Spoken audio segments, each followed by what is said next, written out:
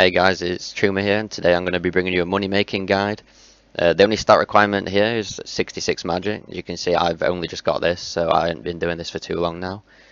And the one equipment which you're going to need is an air staff. This will just save you money in bringing air runes, and any lightness equipment. So anything that's going to make your inventory lighter. So that could be a spotted cape. I'm using boots of lightness and any of the agility armor you can get.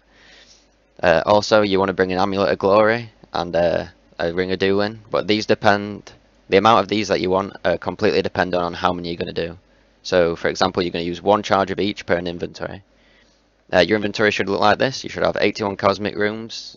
I won't bring any more just because there's a lot of PKers that do go around these areas, so if you're not careful you could, like say if you bring 3,000, you could lose 3,000 of them. And also you want your unpowered orbs. So to start with, we simply run down this dungeon, and if you just follow the path, I'm just going to be talking about the prices and profits from this. So I've figured out the total profit to be 478k at the moment, which is like from the OS buddy price on the data that I've produced the video. So obviously this is going to vary, no price is going to stay the same, so it could be more or less. I think in the last couple of months it's gone up, so it could go up a bit more, which it hopefully does.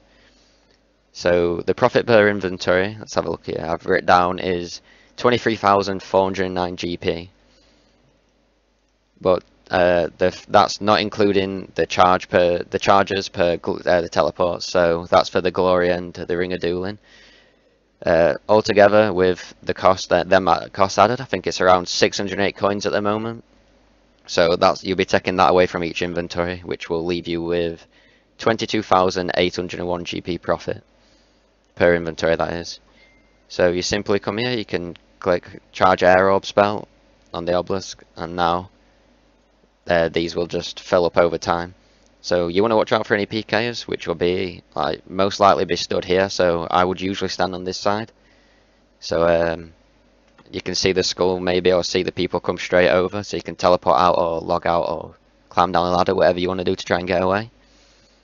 And so I was saying it's 22,801 GP per inventory, which isn't too bad because it's pretty much AFK. It's just you get the risk of being killed for it.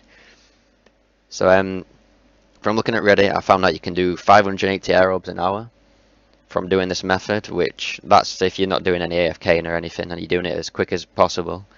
So that is around 21.5 inventories, but I've just rounded it down to 21 for this video, which times in 21 by the profit that we make per inventory. I found out that it is 478,821 GP profit at the moment. This is going by the prices of OS buddy as well, so these are what the active prices are in the Grand Exchange. And I'll just wait for this inventory to finish up, and then I'll show you why we have the ring of dueling as well as having the glory, because you could skip out on the ring of dueling, but then you may need stamina potions, or you may just need to walk. Like for the profit per hour, I think the charges for doing this is it's not expensive at all, so I would honestly recommend it. Right, so I've got one more to do now.